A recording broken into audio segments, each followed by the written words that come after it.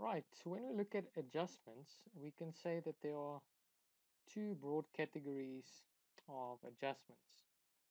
And just to give you an indication why we have adjustments again, throughout the year, we're going to process transactions, we're going to record incomes, we're going to record expenses, we're going to buy some assets, we're going to sell some assets, we're going to incur some liabilities, and we're going to pay off some liabilities, etc.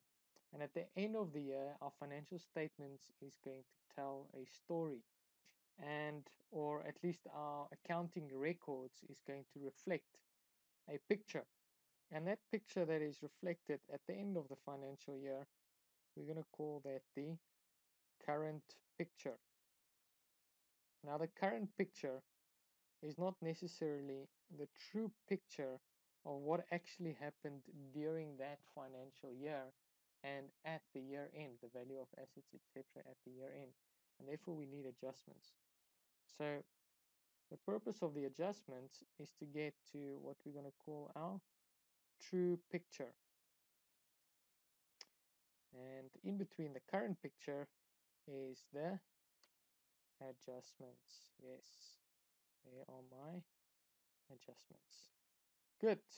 Now the two broad categories of adjustments that we get is number one, the adjustments to reflect the true picture. I'm just going to say TP for the true picture of the incomes that we've earned and the expenses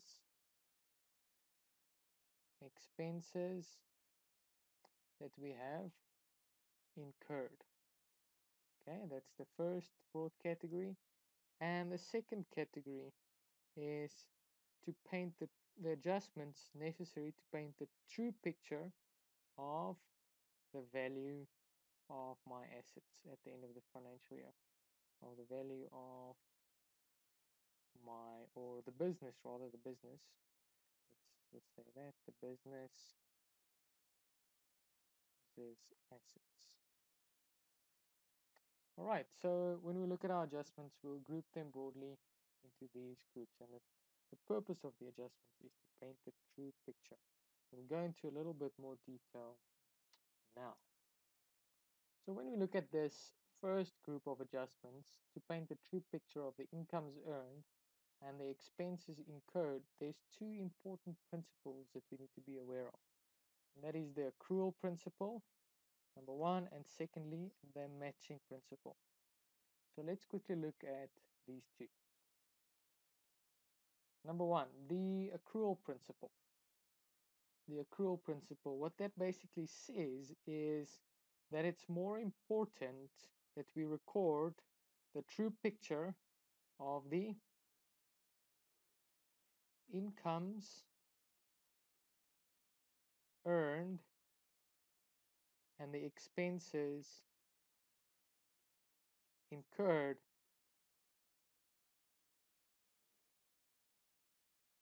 than it is to record what incomes we received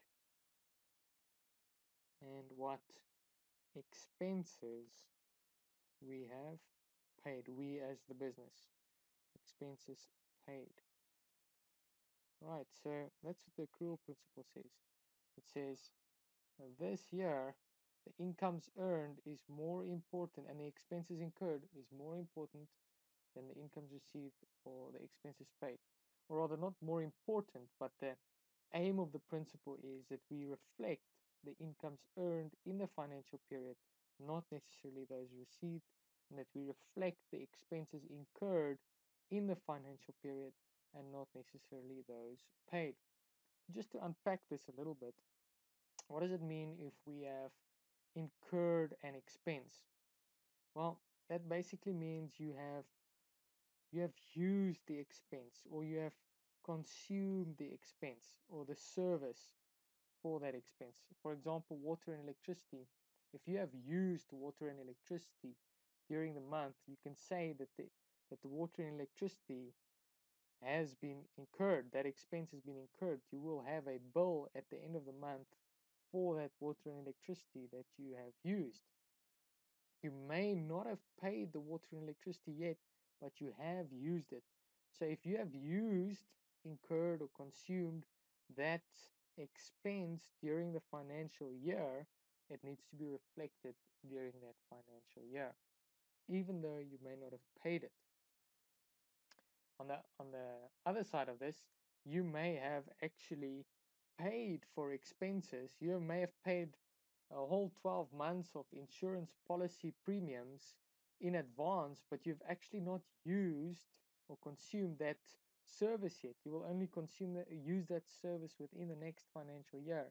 Even though you've paid it, it's not yet used or consumed as such, and thus you have not incurred or accrued that expense during that financial year.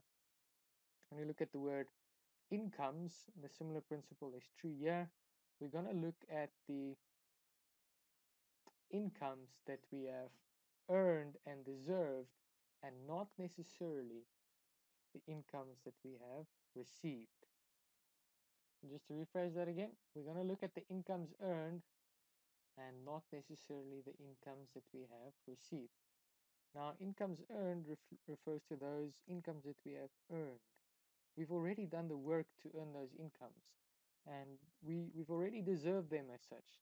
For example, we may have already rendered accounting services to this person in the financial year, but this person simply has not yet paid us. So we have not received any money from them, but we've definitely earned, and the work has already been done, and we've earned those incomes. So that in a nutshell is the accrual principle. Now, tying in quite closely with this is the matching principle. What the matching principle says is that we need to match the incomes and expenses to the financial period in which they occurred. So if this is my financial year, all right, and I have, for example, I've paid an expense from, let's say my financial year runs from January to December, and right here in the middle, on the 1st of July, I've paid expenses for 12 months. There we go. There's my expenses that I've paid. This is the current picture, right? We've actually paid this. However, the matching principle says we can only and we should only record expenses in the period to which they relate. So of all of this expenses that I've incurred, only half of it up to December actually relates to the financial year. Excuse my writing there. So only half of this, the 6 months, relates to the financial year. And it is thus only this 6 months year that we need to record and match to the financial period. And this 6 months here is also the expense that we would have incurred. And the same is true for incomes. You may have received incomes for 12 months in ahead of time, but it doesn't actually relate to this part here, does not relate to this financial year. It relates to the next financial year. That is it in a nutshell.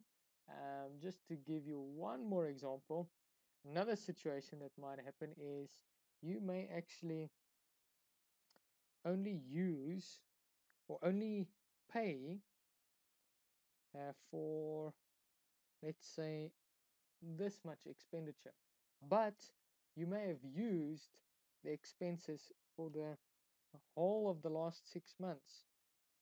There we go. You may have used it for the whole of the last 6 months. So this is, you can see this is opposite to the first scenario that we had here. Let's just call this the second scenario. Here we paid more than what relates to the financial year. Here we paid less than what relates to the financial year. So both scenarios are possible. And in this case, we're going to have to make an upward adjustment for this portion here. And here we had to make a downward adjustment for that portion there. But we're going to look at some detailed examples. Good. That in short is the accrual principle and the matching principle. And you remember, the main aim of this is to paint the true picture the true picture